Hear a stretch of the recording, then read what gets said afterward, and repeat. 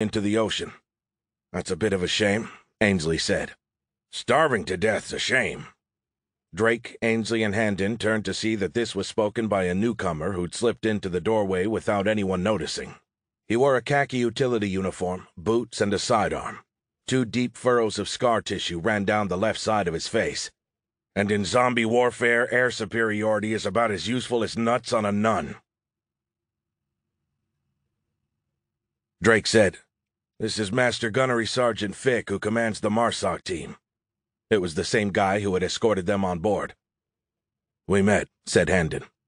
Fick nodded. "Wanted to check out the new hotshots myself. Find your comfy racks okay? Pillows nice and fluffed for you?" Fick stood, removed a stub of cigar, and concluded, "So you motherfuckers be advised. Field reports indicate that the difficulty of making a headshot on a foxtrot is about like the difficulty of hitting a regular Zulu, squared.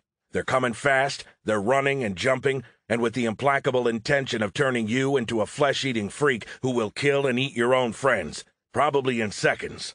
Under those conditions, only complete dead-eye dicks, who also have pure liquid nitrogen running through their goddamn veins, can make that shot, which had better describe you fucking smart Alex." It was an outbreak. Bad. Their colonel had to get in an Apache and rocket their own goddamned hospital.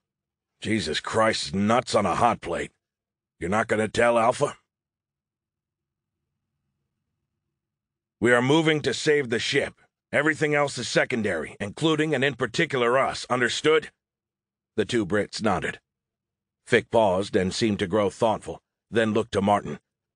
"Well, not you, actually. You're the only son of a bitch who knows how to stop this crazy thing. Okay. On me. Go, go, go!"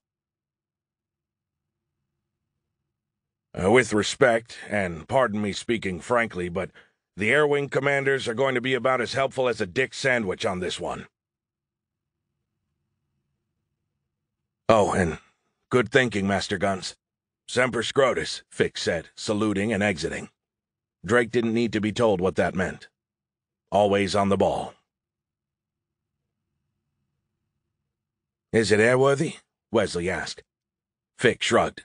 "They're still trying to unfuck themselves and figure that out." Fick headed toward the open hatch, radio in hand.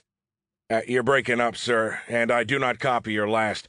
Repeat all after, 'Now listen to me, you son of a bitch.'" And then he turned to Wesley and tossed the radio at him.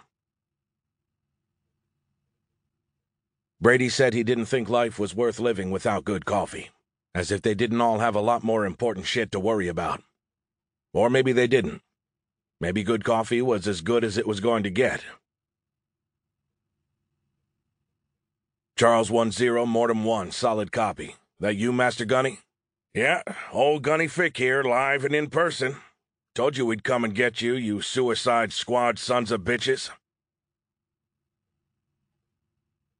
It made the work of Fick and his sheepdogs all the more indispensable.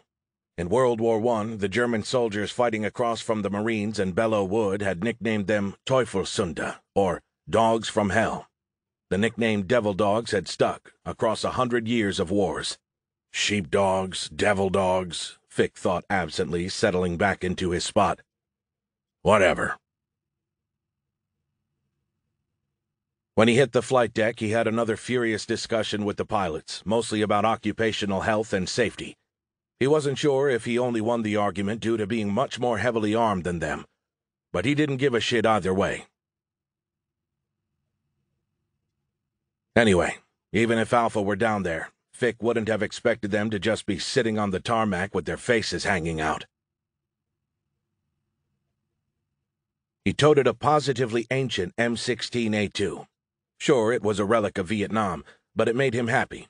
And okay, some guys complained that it jammed a lot, but those were the same shitheads who didn't clean and maintain their weapons to an exacting standard, and if it was okay enough for the poor bastards in the Yadrang Valley in 1965, then it was good enough for him. Fick pulled the bite tube from his camelback and stuck it in Longfoot's mouth. The dazed man took a long suck, swirled, and spat. "Cheers," he said. Fuck you," Fick said, yanking his hydration tube back. Why the hell did you light us up?" Master Gunnery Fick did not enjoy being shot at with extremely large caliber weapons. Being in a plane that was trying to land at the time didn't make it one bit better. Fick trotted up to the hulking bomber, which he could already see had an ugly-ass bullet hole in it. His nose also wrinkled at the sharp tang of aviation fuel, and he gave the mechanic a look like he'd just been offered a shit sandwich on a plate with turd garnishes. As the bullets flew and the dead ran forward, got shot, and hit the ground, Fick thought that he might have preferred a shorter lecture on the history of aviation fuel. The other bad news was that since the fueling station was to their east, making use of it was probably going to mean pushing their perimeter out further in that direction. Oh well, we'll screw that goat when we get to it. On the one hand, it was clearly getting hairy at this position. Then again, he was no help to anybody if he was dead, and he'd be a positive menace if he got undead. "We've got customers, Gunny. A whole bunch of hungry-looking meat lovers are coming through the door from the north, south, and east, and we're the all-you-can-eat buffet." Fick recalled the famous quote from legendary Marine Chesty Puller in Korea. "We're surrounded. That simplifies our problem of getting to these people and killing them." Unfortunately, in this case, the people surrounding them were already dead.